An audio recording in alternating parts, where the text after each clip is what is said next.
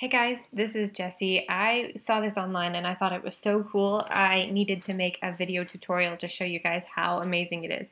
It's a simple way to find the product of two-digit or three-digit numbers. So let's say we have 14 times 21. Okay, we're going to essentially draw lines corresponding to each of these numbers. So the first thing we'll do is we'll draw one line going from left to right, and that corresponds with this one. Second thing we're going to do is draw four lines. 1, 2, 3, 4, corresponding to this 4. Then when we're looking at the second number, we'll go from kind of in this direction. So we need to draw two lines, 1, 2, and then we'll draw one line for the end. 1. Okay, so you see this diamond shape here? What we are going to do is count up the intersections at the different points. So we'll look at what is over, how many intersections are over here, and we're going to take a look at how many intersections are over here, and then we'll look at how many intersections are down the middle. So 1, 2, we've got 2. Over here we've got 1, 2, 3, 4. There's 4 intersections there.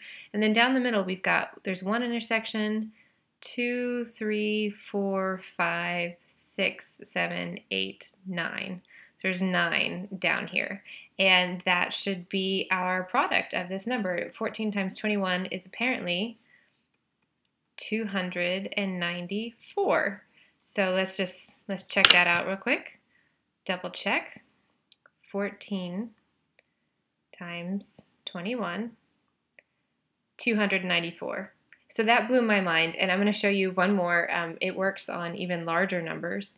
I'm going to show you one that is a little bit more complicated, but it still works. When I saw this, it blew my mind. So like I said, I'm really excited. I hope you are too. Let's say we've got 25 times 37. It's going to be a lot more lines. So first, we'll start again this way. 1, 2, and then we're going to go this way. 1, 2, 3, 4, 5. Okay, now we're going to go for our second number. We are going to start at the bottom with 3. 1, 2, 3, and then 7. Yikes. 1, let's see if I can do this all neatly. 2, 3, 4, oops, here we go, 5, 6, and 7. You guys be patient with me. Okay, so again, we're going to look at the corners, and then we'll count up the ones in the middle. So 1, 2, 3, 4, 5, 6. This is 6 over here. All right, what about these guys? 1, 2, 3, 4, 5, 6, 7, 8, 9, 10, 11, 12, 13, 14, 15, 16, 17, 18, 19, 20, 21, 22, 23, 24, 25, 26, 27, 28, 29, 30, 31, 32, 33, 34, 35. There's 35 in this section. And then all the way down the middle, we've got 1, 2, 3, 4, 5, 6, 7. Again, that would be 14 over here. 15, 16, 17, 18, 19, 20, 21, 22, 23, 24, 25, 26, 27, 28, 29. Okay, so we've got 29 down here. Now, you always keep the number in the ones place.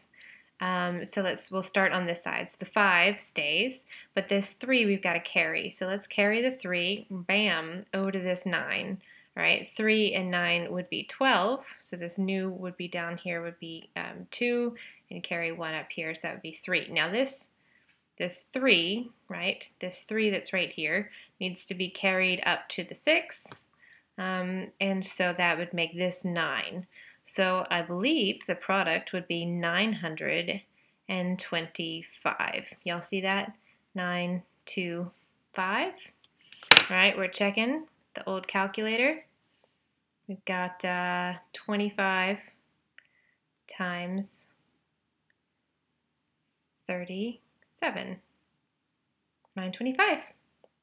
You're welcome. I hope you guys enjoyed it as much as I did. Bye.